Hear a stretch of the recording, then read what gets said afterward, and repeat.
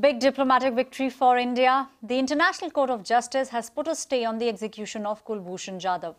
ICJ ruled out Pakistan's jurisdiction contention and rejected its arguments. Remember, Jadhav was arrested in March 2016 and Pakistani officials claimed he had confessed to spying for Indian intelligence services. He was sentenced to death last month in Pakistan. But the International Court of Justice has now stayed his execution.